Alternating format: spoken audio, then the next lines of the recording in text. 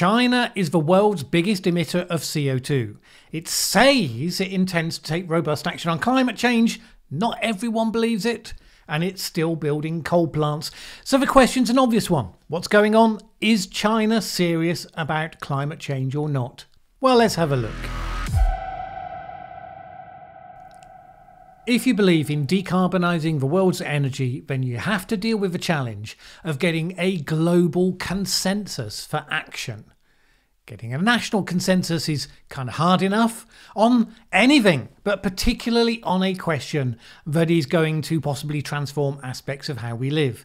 Now, China looms large in that equation, and it has for some time, certainly since it became the world's largest emitter of CO2 as its economy developed once it abandoned economic communism.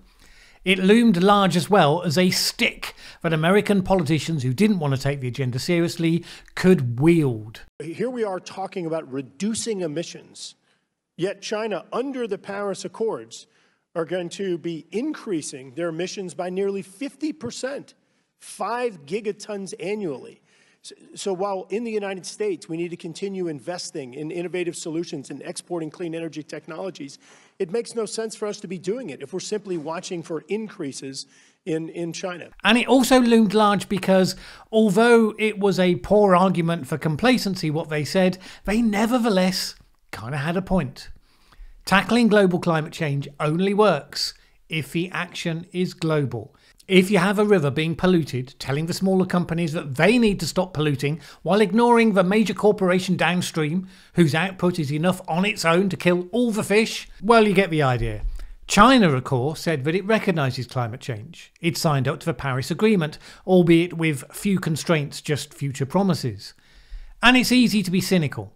Some people said, and because there's always a few people who comment on videos without watching the video first, I bet there'll be one or two in the comments below who say this, there's no way China will cripple its own economy with this agenda.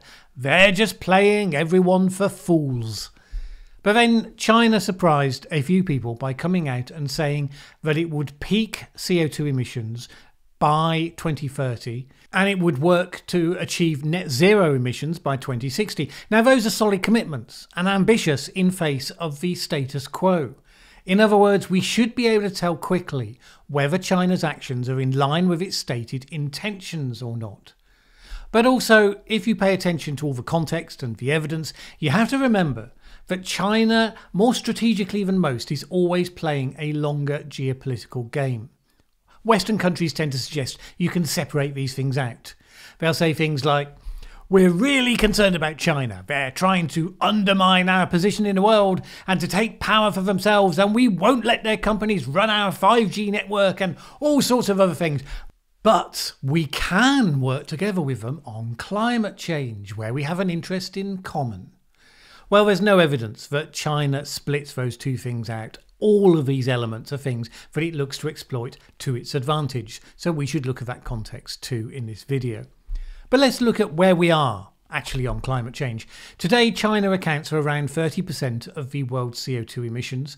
It represents half of all coal use overall and half of the coal-fired power stations for electricity. And this is not just a legacy. China built more than 38 gigawatts of new coal-fired power plants in 2020, which represented 3/4 of new coal construction globally. Because it still has the political mechanics of communism, the centrally planned state, even if it's embraced the market economy, it creates the same sort of 5-year plans that Stalin initiated in the Soviet Union. Last week saw the conclusion of a week-long annual meeting of the National People's Congress of China, where it formalised the outline for the next 5-year plan and its long-term targets for 2035. For the first time, it did not set an economic growth target, something that some environmentalists welcomed as a break from the growth at all costs mentality. Well, more likely it's a recognition of the unintended consequences of previous targets, which were met by local governments investing in big projects financed by loans. Ultimately not a sustainable approach, because sooner or later all of those loans add up and they become a drag on the economy. On climate specifically, in the 5-year plan, it set a target for 18% reduction of CO2 intensity and a 13.5% reduction target for energy intensity from 2021 to 2025. So that's not a specific emissions target. It's saying that every unit of output will be achieved with less CO2, so it will be more efficient. Emissions will grow if the output significantly grows, but they'll grow a lot less than if the efficiency improvements hadn't been made. Energy intensity has been driven down by successive 5-year plans, so it's been a consistent area of focus so far this century. Also, for the first time, the outline refers to China's longer-term climate goals and introduces the idea of a CO2 emissions cap, which you would use to start bringing down total emissions. It didn't at this stage go so far as to set that cap. There have been a number of reactions to this outcome. Commentators in Vox, for instance, said that the 2025 targets were not, in their view, compatible with making the progress the country had set for 2030. For one thing, they wanted to know when China was actually going to reach peak emissions. By 2030 could mean 2022, or it could mean 2029, and it rather makes a difference to how quickly the rest follows. Others have pointed to an important aspect of the Chinese government and the nation in recent history, which is that they have a history of over-delivering on their targets. So, for instance, this graph shows the CO2 intensity targets from the last 2 5-year plans and how they were exceeded by the actual performance, along with an estimate for this time's plan. And that's an interesting thing, isn't it? In democratic nations, we're used to, maybe a bit sick of, to be fair, but resigned to nonetheless, politicians promising big and then under-delivering. On all sides of the various political divides, that much tends to be consistent. Big talk, small action. Personally, it drives me crazy, probably you as well. Authoritarian countries can be prone to it as well. They just don't always know whether or not they're under-delivering. Under Chairman Mao, China blundered into the Great Famine because the top leadership made big promises of increased output that were physically impossible to deliver. And because it could be a life-ending process, everyone was too scared to send bad news back up the line. So everyone pretended the targets were being not just met, but exceeded, and tens of millions of people starved before a member of the top leadership who actually cared about it finally had it brought to his attention. China has learned many lessons since then, and has become a new kind of authoritarian system in recent history anyway. One that was a bit smarter, a bit more realistic, and a bit more careful.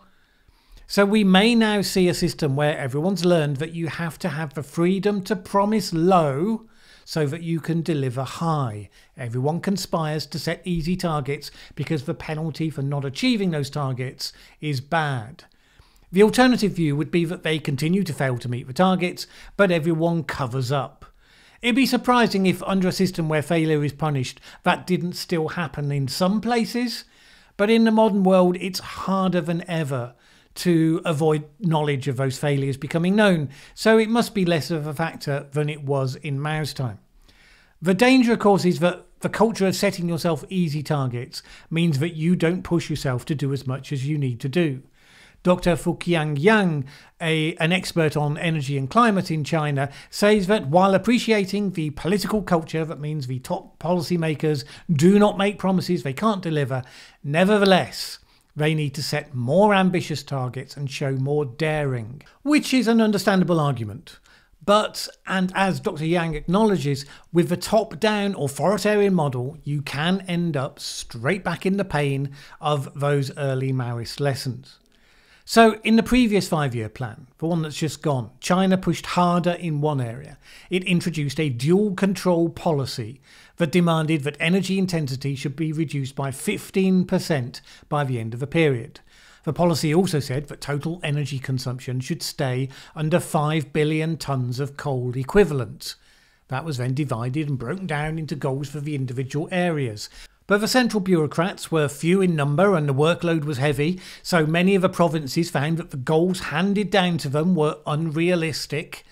But of course, such messages don't get heard or accepted or even transmitted. So for instance, Zhejiang province to the south of Beijing had to cut off electricity toward the end of 2020 to achieve its goal, forcing factories to close, leaving people without winter heating. Dr. Yang believes that the government may have learned from this, and that the carbon cap, when it comes, will be formulated to be bottom up rather than top down, so the provinces will set their own targets, which will then be aggregated into a national carbon cap. Which would mean that you have a system that delivers on its goals, but again, every province would have an easy to hit target set because they have no incentive to be ambitious. This is the sort of problem, by the way, where, as with reducing the sulfur emissions that caused acid rain, the US President George H.W. Bush established tradable emission permits that allowed those who could reduce more easily to sell their permits to those that couldn't. That's a bit too free market and not enough 5-year plan-y for the Chinese government at this point, I would rather expect. That can also end up playing towards the game of when carbon peak emissions will come. Dr. Jia Pan said this to an academic seminar on the subject early this year. Recently, a top official told me that carbon peaks are not difficult to achieve. If we built a batch of high carbon projects during the 14th 5-year plan and the 15th 5-year plan periods, then stopped afterwards, won't we easily achieve a carbon peak that way? Now, when you get short-term goals divorced from the point of what the goals are supposed to achieve like that, you have the evidence of a system that's producing perverse incentives. And perverse incentives operate at multiple levels. China has an incentive to be a fully engaged part of the global effort on climate change, but to do so in a way that gets maximum credit while also giving itself the maximum freedom and flexibility to achieve its economic goals. Hence, it sets efficiency targets and talks about the timing of the peak, which leaves all sorts of room for manoeuvre because they're not talking about total emissions. And then the people on the ground follow the incentives the state puts in front of them. They're not incentivised to care about what happens in 2060. They're incentivised to meet a carbon intensity target next year. That's the binding target that they will lose their job over if they don't meet. It's not that the ambitions necessarily are cautious in every area. Central planning has many, and I mean many, faults as a system, but it can push to scale quite quickly when a decision has been made. Now, not always a good thing, as Mao discovered when he pushed to scale the drive to kill sparrows and discovered belatedly what a useful service they provided in the killing of the pests that devastated their crops. But that comes down to the wisdom of the targets that you set for yourself. So China has clearly determined that it wants to be a world leader in the technologies of tomorrow, and that means the zero carbon technologies. For example, electric vehicles. Beijing has poured more than $100 billion into the electric vehicle sector and is pushing another $120 billion in 2021 on self-driving car technology. It's also invested heavily in all the manufacturing elements that support that ambition. It's spending billions to take control of cobalt supplies in the Democratic Republic of Congo, where, according to the Diplomat website, it controls 8 of the largest 14 cobalt mines. It controls 70% of the world's lithium supply, and as a result, more than twice as many electric vehicles have been sold in China than in the United States. The top 2 Chinese companies in the area control a third of the global battery market between them. And it's not just cars. 420,000 electric buses operate already in China, as opposed to 1,000 in the US. You will often see leaders in the West boasting about how much they lead the world on new technology. Sometimes it's true, usually it's hubris, because rarely are companies or countries really willing to commit what it takes to be true world leaders. And you can see this playing out as well in nuclear. China is actively working on improving 4th generation nuclear technology to the point where it can be a real force. While countries in the West are worrying about the cost, China can say, we don't care, because we have a resource to throw into this, and then we'll make the money back by selling it back to the world. And people worry about the risk, and China can say, we don't care, because firstly, we think it can be managed, and secondly, we don't have to pay attention to what our citizens think. We tell them what to think, and mostly they do. Which is why they, as well as Russia by the way, have been able to engage in vaccine diplomacy, offering vaccines to countries in a strategically smart way, even while their own population has less than 2% vaccinated. You may not want to live in a society like that, I know I don't, but you shouldn't underestimate what it can achieve. And while plenty of people focus on China's continuing expansion of coal, you can miss the fact that its strong economic growth means that it's been doing all that coal stuff and becoming the biggest investor in clean generation, nuclear and renewables in the world. The 5-year plan includes a target for non-fossil fuels to make up around 20% of China's energy mix by 2025. It's currently around 16%.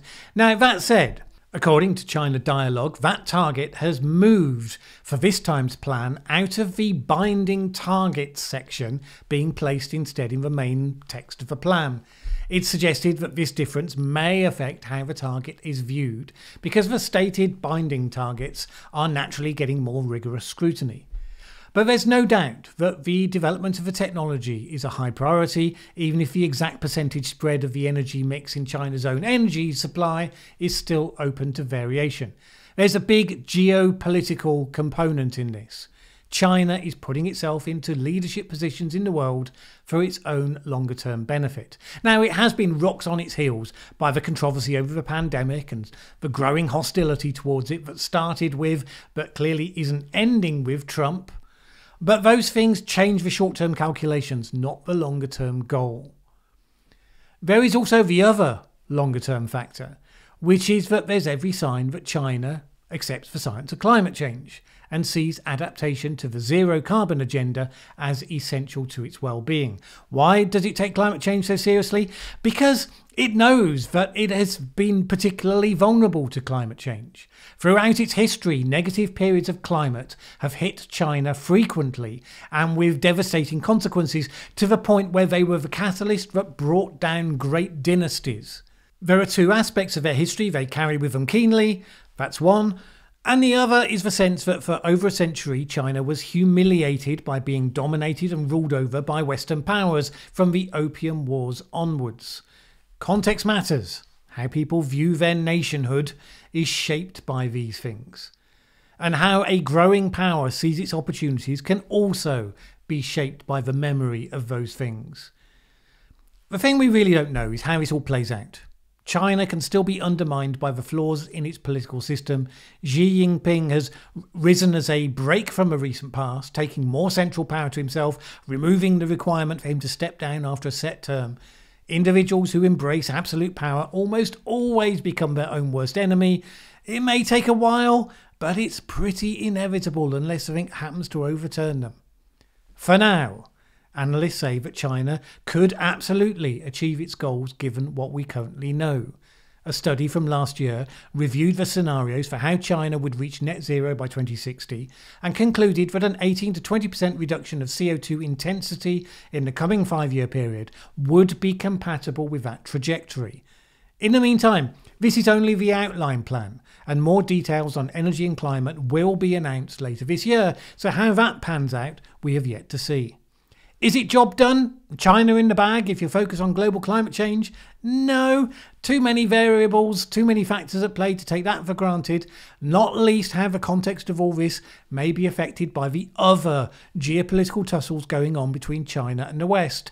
If some of those get really sticky in global political terms, it's not beyond the bounds of possibility that China will halt its progress in this area, specifically to put pressure on the global community who's desperate for it to continue.